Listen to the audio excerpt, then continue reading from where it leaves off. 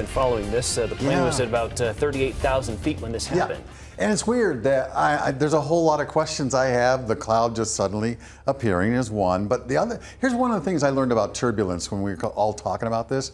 Like in the average turbulence, the plane may not only be going up and down 5 to 10 feet. In severe turbulence, the plane may have changed altitude less than 50 feet. But still, it did that kind of damage in the cockpit. It's really amazing what the atmosphere can do in an airplane at high speed. So it'll be interesting to see what they finally say about that turbulence. We were thinking it might be clear air turbulence at first, but nope, they were in the top of a thunderstorm. All right, tomorrow morning, no thunderstorms. We'll be in the 50s around Metro Phoenix, mid-60s tomorrow afternoon, so much cooler than today. It'll be a lot cloudier as well as we sort of get the leading edge of the storm clouds moving our way.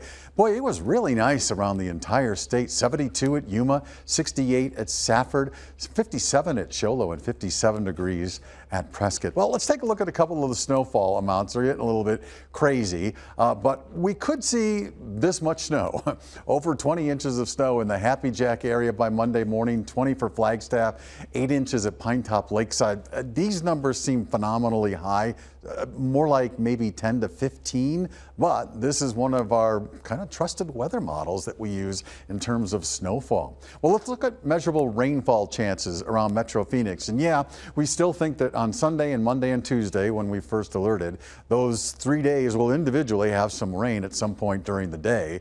And in terms of Sunday itself, look at the chances. They're really high during the early morning hours, but right around sunrise, those chances for rain start plummeting. So it does look like what rain we get on Sunday is mainly going to be during the early morning hours, but that doesn't preclude afternoon showers at all. 76 for a high today, 67 is average. We were only 3 degrees off a record high of 79 degrees. And right now we're at 61. The air is calm and the dew point is at 34. Tonight with the high clouds, we'll see a low around 50 degrees. Then for tomorrow, partly sunny with a high of about 68. First alert 7-day forecast for you with those 3 first alert days, Sunday, Monday, and Tuesday.